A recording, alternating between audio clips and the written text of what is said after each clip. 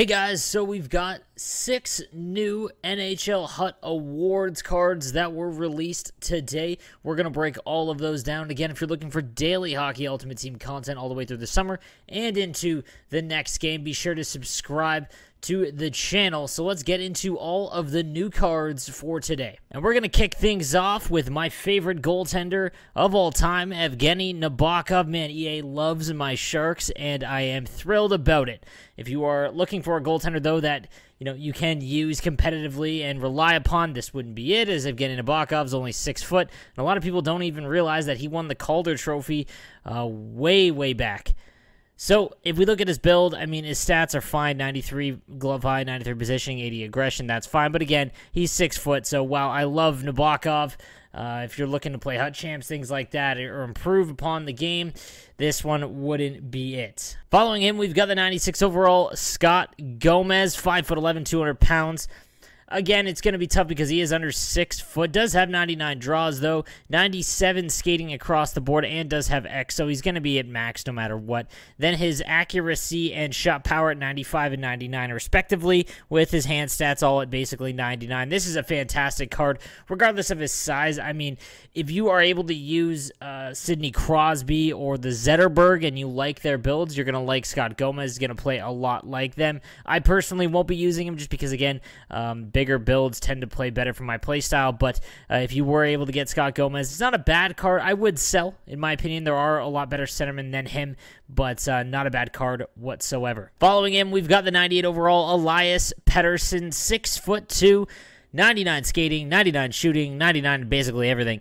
The only thing he doesn't have is good face-off, so you're going to have to use him on the wing. The one thing I will say, and I've said this ever since last year, really, Elias Pettersson cards, for whatever reason, I feel just cannot be used well in the way that this game is played, holding him off the puck and whatnot. He is big at 6'2", but he's so slender at 176. I feel like weight plays a factor. I know a lot of pro players that don't like his build. However, I know a lot of pro players that do. So it's all going to be down to preference. I think that there's a lot better left-handed wingers that you could use. Not many, but there are some. And I know that people are going to spend up, an absolute ton to get this Pettersson card, as he's one of the most popular guys in the game. So keep that in mind. But yeah, a fantastic left-handed winger card for sure in the 98 Elias Pettersson. Probably one of my most hated players of all time, the 98 Corey Perry, 6'3", 99 skating, 95 accuracy with, 96 accuracy with 99 power, hand stats all in the high 90s, body checking 97.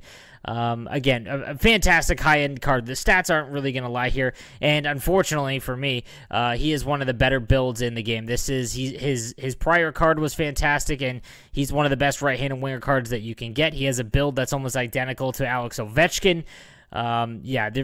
Unfortunately, I can't stand Corey Perry. Just absolutely cannot stand him. But here we are. Moving on to the 98 Scott Niedermayer, 6'1", 200 pounds, 99 skating shot. For a 98 overall card with 96 power, 90 accuracy, kind of a little bit to be desired here. 99 basically everything else. I think that there are a few better left-handed defensemen. I'd rather have Hedman. I'd rather have the 93 Char. I'd rather have the Pronger still.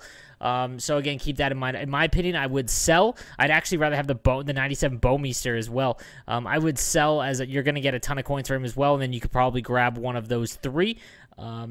Just fantastic card, though. Regardless, if you like Scott Niedermayer, you're not going to be disappointed at all. He's a great card. And then lastly, we have the 98 Victor Hedman, 6'6", 223, 99 skating, 98 power, 91 accuracy.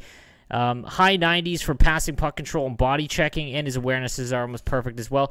This is one of the best left-handed defensemen in the game, even though there is a 99 version. If you were to pack this Victor Hedman, just keep it, as the 98 version is not really going to give you any more of a hit than the 99 would.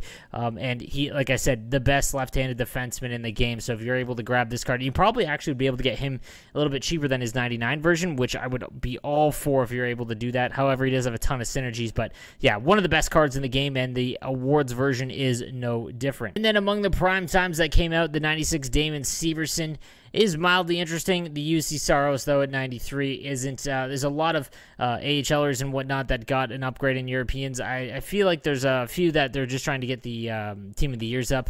But other than that, not really a big content day other than those 6 new NHL award cards. But guys, let me know what you think in the comments section down below.